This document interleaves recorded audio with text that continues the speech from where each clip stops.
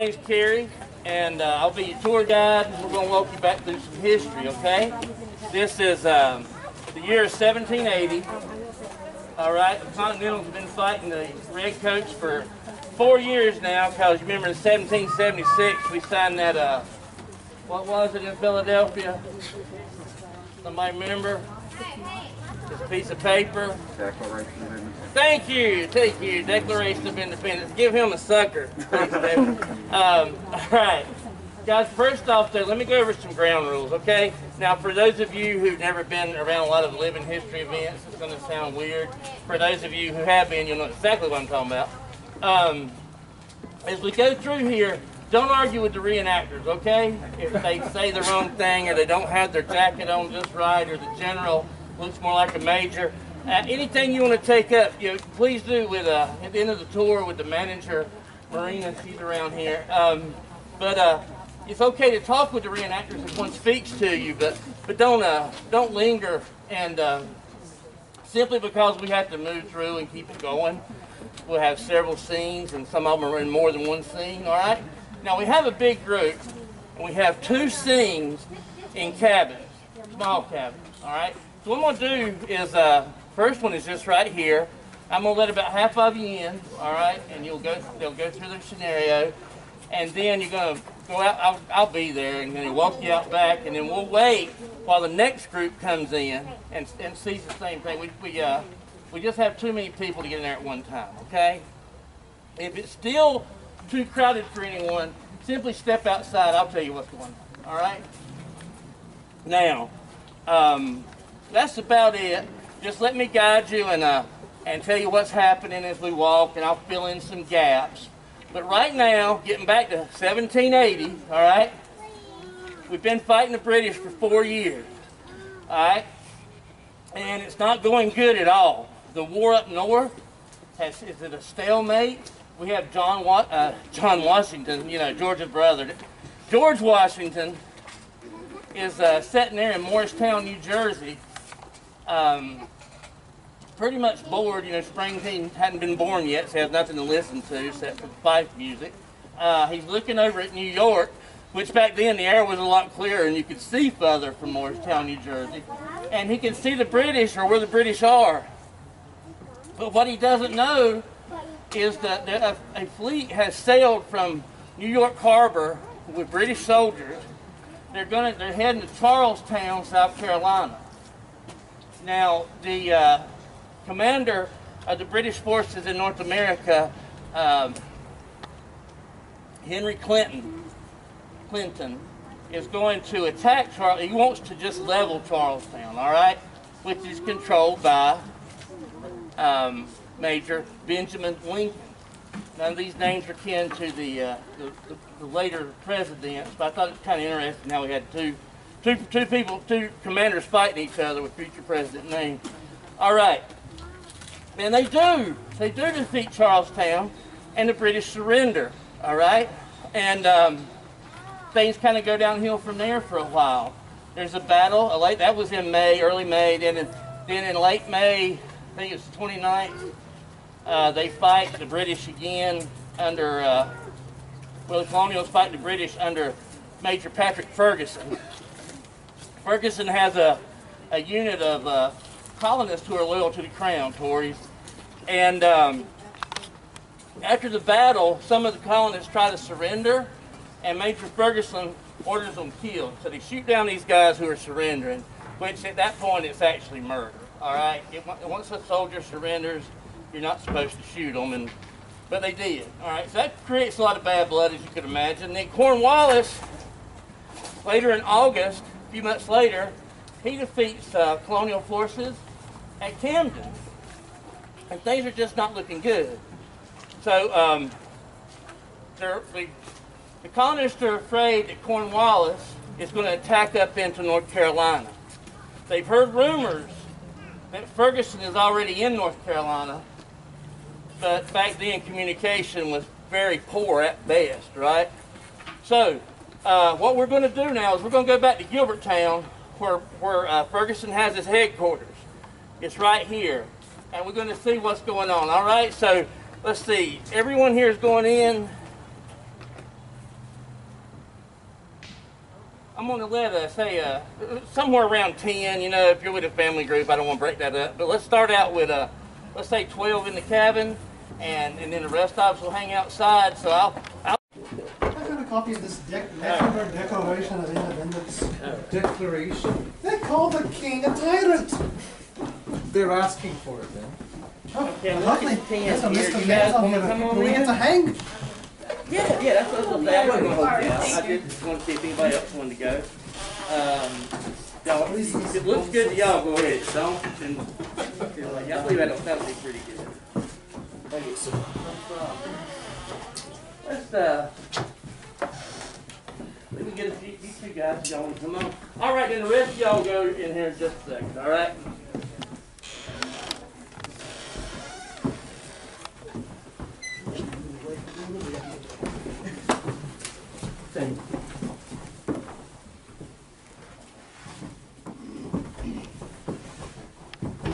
Sam Phillips, as you requested, Major. Ah, good. Send our guest down here. Guards, make sure he stays seated. Last time, he threw a lit candle at my head and I still had the lump to show it. Now, Mr. Phillips, tell us where Severe, Shelby, and McDowell were coming from. I'm not telling you lobsterbacks a damn thing. If you know what's good for you, then you tell us all you know, boy. Well, I know I saw you and your Tory dogs fleeing like cowards from Musgrove's mill a few weeks back. You will watch your tone, or else. Calm yourself, Captain de Peister. We're gentlemen. We'll treat our guests with respect. But you will tell me where Shelby is coming from. You and your Tory dogs will see Colonel Shelby and his Over-Mountain men soon enough. Oh, I'm counting on it. I have some unsettled business with the Colonel that'll see all of you and your rebel ilk hanging from the strongest tree branches in North Carolina. Take this rebel scum out of here. But first, I have a message for you to give Colonel Shelby. Tell him that if he does not desist from his opposition of the British arms, I'll march my army over the mountains, hang your leaders, and lay waste your country with fire and sword. Drag him out.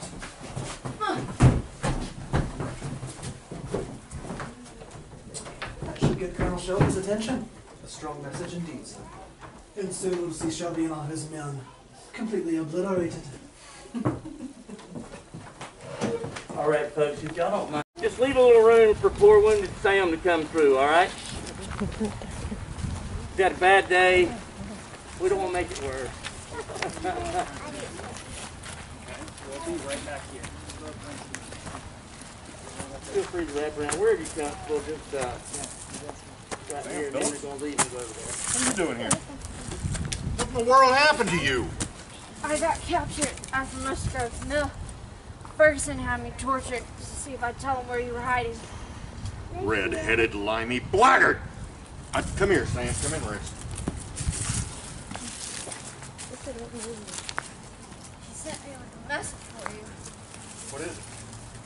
He says, if you do not surrender, he will march his armies over the mountain, kill our leaders, and lay waste to our country with fire and sword. How did he? Looks like Ferguson's looking for a fight. By God, he will get one.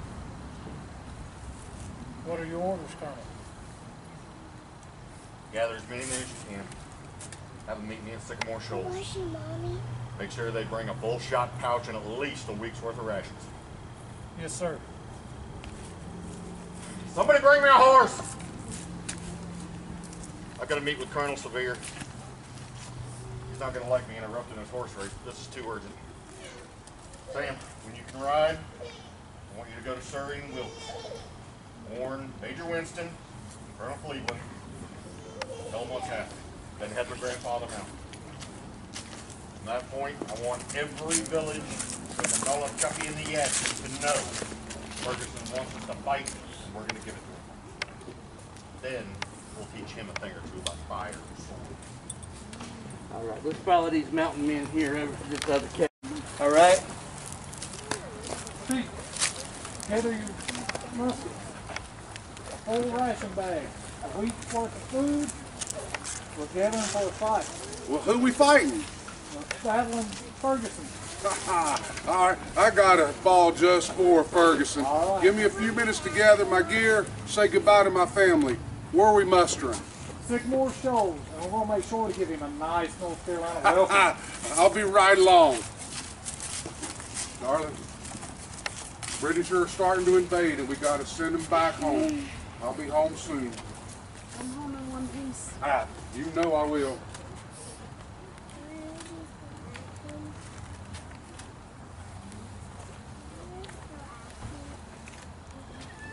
Keep the home fires burning, honey.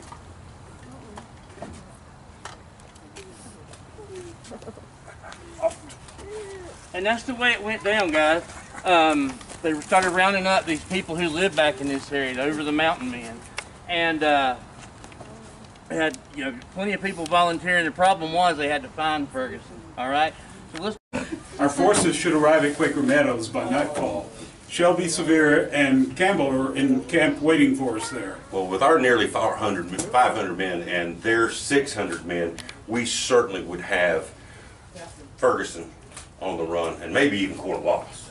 Well, let's not get ahead of ourselves here, because we have to find Ferguson and his loyalists first. Well, this is very true, and it could be that Ferguson is already holed up at 96 within their fortifications. Well, we'll have to track Ferguson down before he leaves North Carolina then.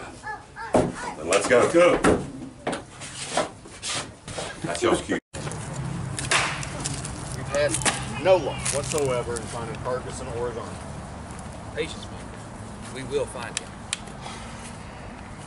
Colonel Shelby, Colonel Sevier, I think I have an idea of how we can find Ferguson. What's your idea, Well, there's a cabin not too far from here, owned by two Tory ladies, and I fancy myself quite the actor. Out with it, Enoch. Well, let me go to their house, posing as a Tory, and I can find old Ferguson for you.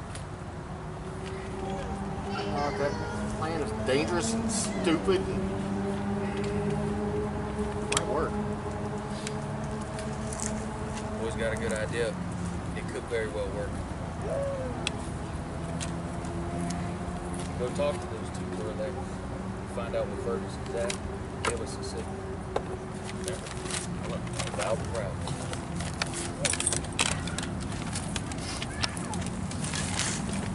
All right. See, folks, they're looking for Ferguson. Well, good day to you, ladies. Would you happen to know where I could find Major Ferguson? What on God's green earth does a young man like you want with Ferguson? Well, you see, rebels burned down my family's farm. I'm looking for Ferguson so I can join up and fight back. And judging by the flag you ladies have there, I assume you must know where he's camped. I think we should help the young lad. I think you're right. We'll find Ferguson and his army not too far from here at King's Mount. And he gave us this flag for helping give him some decisions. Well, thank you so much, and God save the king. What do we got here, John? Looks like we found us a Tory spy. Indeed it does. Ladies. Dare harm a hair on his head. Ladies, we should probably go inside. Women shouldn't see stuff like this. Don't hurt him, he's just a child. Oh, don't worry, dear. We won't hurt him for very long. Be a nice, stiff, short drop for him. The tree over there will work just fine. Going inside. Stay away from the windows. Get on. There's a moral here. You would have left the women in the bar alone in the tavern. It might have been all right. No, stop it.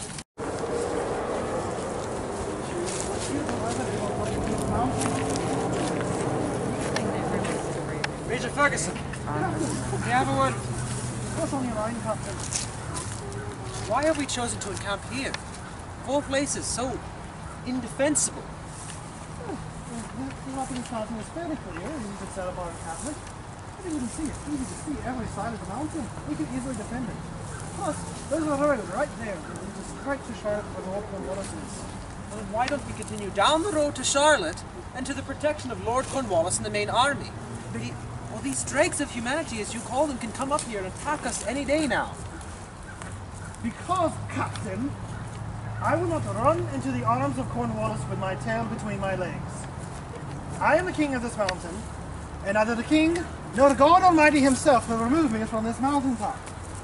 Make sure the lines are battle ready. Yes, sir.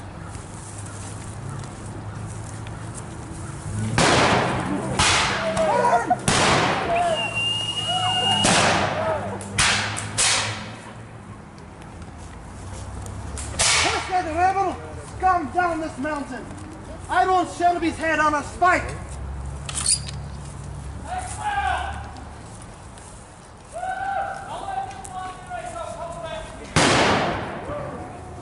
Where are these blasted rebels coming from? I don't see any lights. They do not point like gentlemen.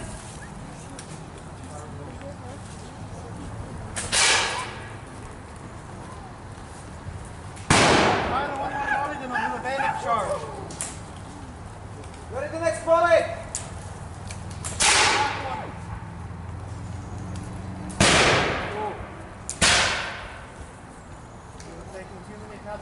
But we will not surrender! Company! Charge!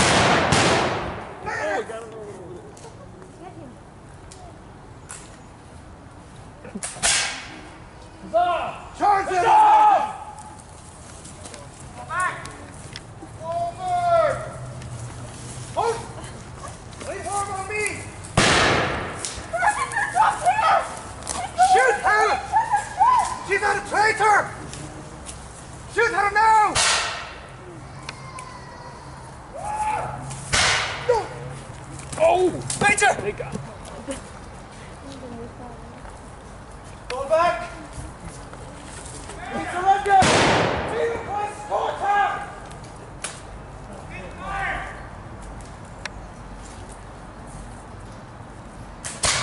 I say we surrender! Ceasefire! Murder coming down! Be raised by class! Aye.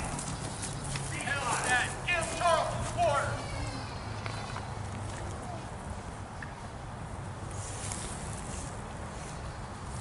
Campbell, stand on fair. Stand on fair.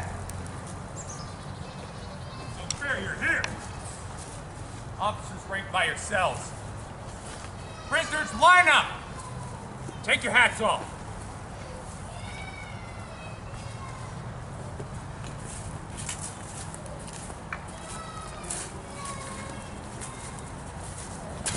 All right, folks, the battle is over.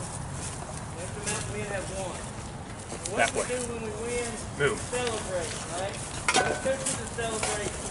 But I want to point out, you might have heard Rudy that order, and someone say get it wrong. Order.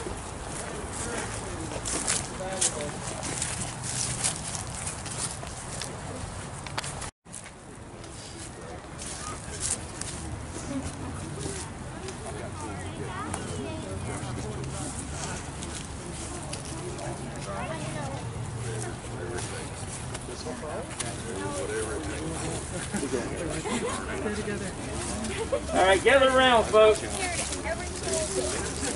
There's celebrating to do.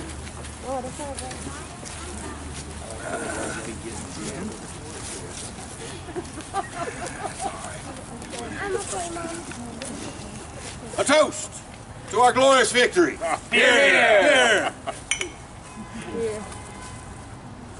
This rum from Ferguson's tent is such a treat after a battle like that. I agree. Dispatches are being sent to General Davidson, General Gates, General George Washington to tell of our great deeds here this day. I wish I could see Cornwallis's face when he hears the news. He'll probably send Tarleton after us now. Let him. We'll bury him next to Ferguson. Aye. Well, let's not get ahead of ourselves, gentlemen. We've won a great victory, but the war is far from over. I agree with Major Winston. There's much to be done before we do any more fighting. What do we do with all the prisoners? Hang them. Hang them all. As enticing as that sounds, Cleveland, no. We need to show them that we are better than they are. I agree. I agree. Perhaps we should march them to Salisbury or Salem, major encampments, and maybe get some restitution for the ones who have already been killed in such brutal manner. Absolutely. Fine. We can trade them for the men that they have of ours and keep them from hanging like they've already hung 9 of them. That's true. Settled then. I agree. Agreed. Rumor has it that Gates is going to be replaced as commanding general. Oh. All right. Well, here's to our victory. Here's to our new commander that will lead us to a final victory in Carolina. Aye! Huzzah! Y'all can cheer too. Huzzah! There you go. To your help. Let's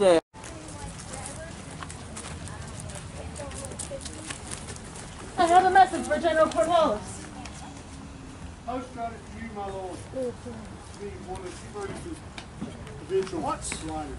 It's so important that it interrupts my war council. Major Ferguson is begging for help again.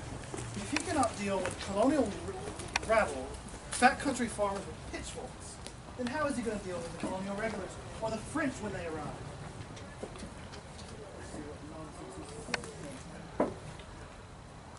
Is something wrong, my lord? It would seem that Major Ferguson has been killed in battle at King's Mountain. Killed by the very rabble he vowed to destroy. Send a message to Colonel Tarleton. Tell him to rendezvous with us at Winsboro. My lord, are we abandoning North Carolina? We have no choice.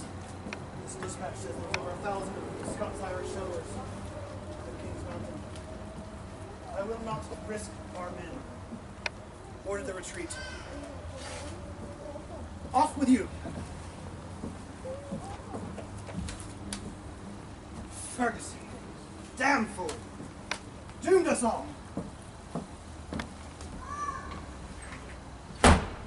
Alright. Ferguson was a commoner though. His dad had been some type of merchant, and he bought his son a commission into the British Army, and he was also Scottish. And what happened though is, him not being of aristocracy, maybe he wasn't given the respect he was due. Anyway, this call at King's Mountain was bad. He'd had several victories. He was very cocky. And for good reason. He was a good commander. Okay, if he had came from maybe a higher class of parents, he might have, wound up higher than he was and not made that mistake on King's Mountain. But what he did by issuing that proclamation is, the mountain men don't come and fight for us, we're going to burn them down, hang the leaders, all these bad things, right? Now, he could have not even been serious. That was a trick that some of these commanders used in order to incite, help from the populace. We better go help him or he's going to hurt us, And that was often the thing. Maybe the people, the Tories who were fighting, they maybe didn't even want the British to win, but they didn't have a choice, okay? So that's what he was shooting for with these guys. But you can understand, these guys up here, living over the mountain men, they weren't even supposed to be here. After 1763, there was nobody even supposed to be up here except Native Americans. All right, the Crown didn't want you up here. They couldn't tax you. They couldn't keep you under control. You could come up here and get a few furs and come back down and sell them. They were okay with that. But they didn't want you living here. Well, these guys lived here under no government, a true anarchy. The rules were made by them, enforced by them, and they were living okay, even with the Native Americans.